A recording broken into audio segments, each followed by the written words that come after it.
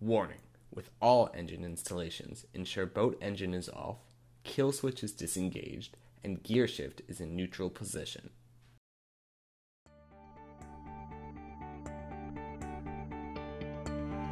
To begin with, remove the torque tab from the motor. This is an example of how your torque tab will fit after properly installed. Slide the StingRay onto the cavitation plate as far forward as possible, then reattach the torque tab.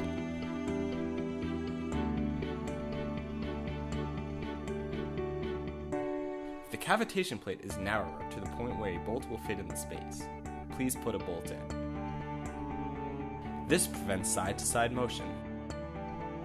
Take the two speed caps and snap into place. Your StingRay XRIII is now properly installed.